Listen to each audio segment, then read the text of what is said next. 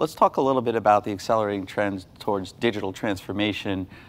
Maybe I've heard you talk about kind of the convergence of physical and virtual. Yep. Digital transformation is a really broad term. The basic idea is there's a move from the traditional analog and manual to a world where things are digital and automated. Examples of applications that are pretty advanced on that transition: e-commerce, gaming, social media. I think of things a little earlier in the transition, maybe payments, fintech in general, learning, healthcare. But across all of them, Corning is playing a really big role to fuel digital transformation. Think about the proliferation of displays and touch screens that rely on our glass. Think about how fast network connections enabled by highly reliable fiber-rich networks that are built on our passive optical solutions make a difference. Think about advanced semiconductors, which are increasingly fabricated using EUV that's enabled by our fused silica. And of course, there's Gorilla Glass and the components we make for the smart devices themselves.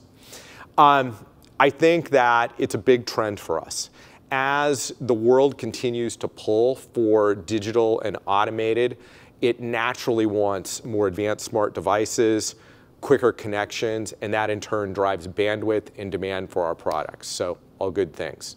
And at the same time, you see innovations happening in mixed reality, virtual reality, augmented reality devices, and we're working with a number of players in the ecosystem to innovate around not only the connections that you need to make them effective and user-friendly, but also the basic capabilities of the devices. Okay, great. Maybe we could dig down a little into the optical communications takes for Corning. Yeah, for optical communications overall, I think it's useful to set up a long-term vision.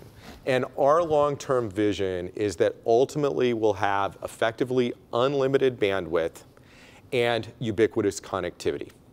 How do we get there? Well, I think there are a lot of components and products and services along the way, but most of them rely on the capabilities where we're really good: optical physics, glass science, the manufacturing capabilities that provide the processes necessary to deliver the required components.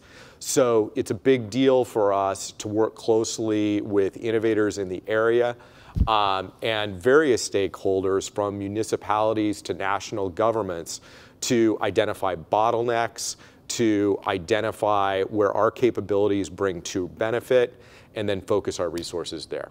Right now, when we ask the questions, it's really about looking at applications that are either almost ready to go or have just crossed the transition, where what we call the E to O divide, where you kind of reach a bandwidth intensity around 100 gigabit meters per second, and then finding the right partners to be catalyzing customers in those areas. For now, we think those are in 5G, fiber to the home, and hyperscale data centers.